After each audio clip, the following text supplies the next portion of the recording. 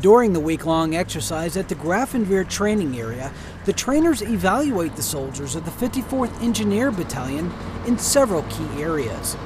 The soldiers perform various engineer-specific tasks like forward operating base construction and combat road movement and clearing, as well as more common soldier battle drills like military operations on urban terrain. All these and more for an important reason. There to see the different things that the squad leaders are able to do, how they manage their teams, the team leaders to see how they operate in this type of environment, like I said, which will be similar to something they'll be doing downrange.